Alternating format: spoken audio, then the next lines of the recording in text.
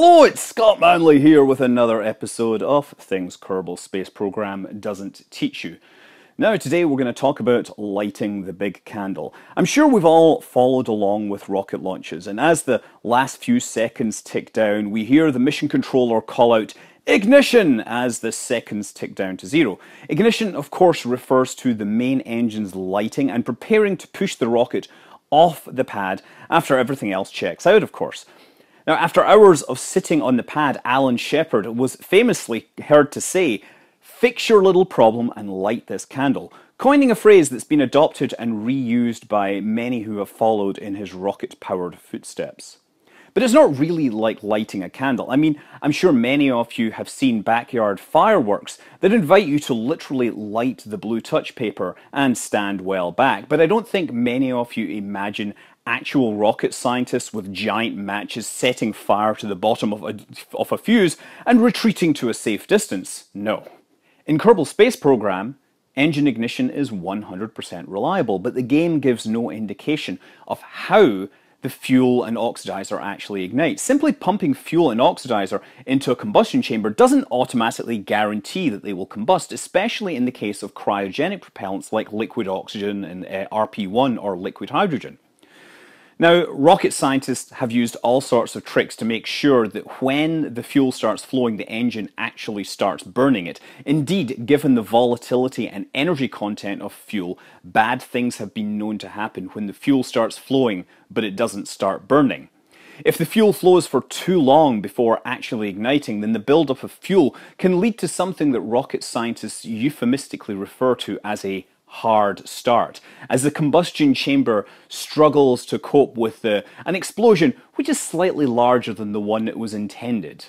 Now, I'm sure a lot of you armchair rocket scientists are already familiar with hypergolic fuels, but for the benefit of those who are unfamiliar, hypergolic fuels are chemicals that, when mixed together, will spontaneously catch fire with each other. Combinations like dinitrogen tetroxide and unsymmetrical dimethylhydrazine solve many of these problems for rocket scientists, although it can equally cause a headache for the poor people that have to handle these invariably toxic fuel and oxidizers. Hypergolic fuels are especially common in engines that are repeatedly lit in space and need to be reliable. But even on the ground, we have things like the Proton booster, which uses hypergolic propellants. But most other large launchers typically rely on fuels that are a little less toxic. The earliest space rockets used liquid oxygen as an oxidizer, which isn't really hypergolic with any fuels that are generally considered viable for rockets. Consider that a puddle of kerosene contains a lot of energy, but it doesn't spontaneously ignite on contact with the air, and that's a good thing.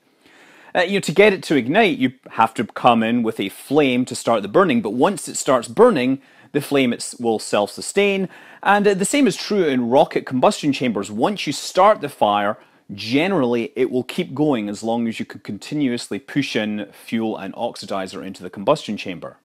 In some early space launch vehicles, ignition inside the combustion chamber would be initiated by a pyrotechnic device literally placed inside the combustion chamber. It would be secured by wood or plastic, and it would have to be placed there manually by some lucky rocket scientist that would crawl up inside the rocket and place it there. I hear that the people tasked with this would invariably wear the ignition keys around their neck just to avoid any accidents happening. Now, these pyros would be triggered by an electrical signal seconds before the fuel started flowing into the chamber, and they would burn long enough to make sure the ignition actually happened, at which point the intense combustion and pressures would blow the pyros out of the bottom of the rocket engine and it would burn off on its own. Actually, I'm not being entirely truthful when I say early engines, because this kind of process is still very much in use today in the Soyuz launcher. Now, Soviet engineers used the equivalent of giant high-tech matches that were stuck up inside each of the rocket chambers. They would be T-shaped pieces of wood, 2x4s generally, and they would stick up in the middle with a pyro inside the combustion chamber itself. Now, when the signal would be given to launch, the electrical signal would trigger the pyros, and as the pyros start to burn, there would be a second little piece of wire inside that would have to melt and burn through to show that the pyro was burning. The Soyuz has dozens of engines, and every single one of these has to get the trigger signal correctly. And there was a launch recently where not all of the pyros went off and the launch had to be aborted. But anyway, yeah, I guess Russian engineers are still using giant space-age matches to launch their rockets. At least in the US, later engines took inspiration from hypergolic fuels and started to use a liquid-based ignition system. The idea is that just before the fuel starts pumping, a highly reactive chemical is pumped into the combustion chamber, something that will be hypergolic with liquid oxygen. The most common substances used for this these days are triethyl borane and triethyl aluminium. A mixture of the two was used to light the F-1 rocket on the Saturn V and the Merlin engines on the SpaceX rockets. The advantage of this system is, of course, that you can restart the engine if you've got extra ignition fuel, which is, of course, something that is essential to SpaceX's recovery plans. Triethyl borane is known as TEB for short, and it burns with a brilliant, bright green flame, which is sometimes visible in some SpaceX videos as the rocket relights. Incidentally, TEB is also the same stuff used to ignite the massive engines and afterburners on the SR-71 Blackbird. The SR-71 mission endurance is actually constrained by the number of times they can relight the afterburners. But they can refuel with JP-7 while they're in flight, but they can't refuel the TEB. So once they run out of that, they can no longer relight the engines and the mission ends. Anyway, if you've got any experience with car engines, you're no doubt wondering whether good old-fashioned spark plug-based ignition has any place in rocket science. And I'm happy to say that it does, at least for hydrogen-oxygen engines.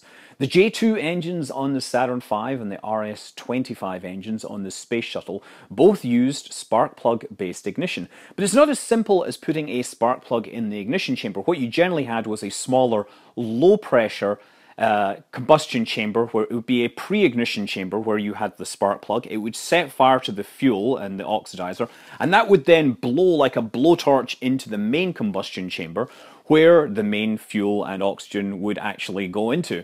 And of course the fury of that would not propagate back into this smaller chamber, thereby protecting the somewhat delicate ignition systems, at least in the case of the Space Shuttle main engine. By the way, a lot of people see videos of the Space Shuttle launch sequence and they see these sparks going off below the main engines. Those are actually just there to burn off excess hydrogen and are not actually part of the main engine ignition sequence. And speaking of the Space Shuttle, it's also worth mentioning that those giant solid rocket boosters, those are lit too. Many people think they're actually lit from the bottom. No, they're lit from the top. There's a miniature version of the solid rocket, of the booster at the top, right? It's a pyro that fires like a solid rocket booster, and it fires down the middle of the engine. There's a channel all the way down the middle of these solid rocket boosters that is carefully shaped to match or to provide the thrust profile they need.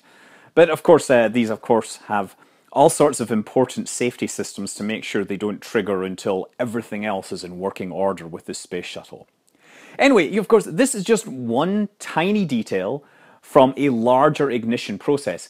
Getting the fuel into the combustion chamber can involve a whole mess of amazingly scary plumbing, which more often than not is being driven by miniature versions of the rockets themselves. And of course, that is a story for a future episode. Until then, I'm Scott Manley. Fly safe.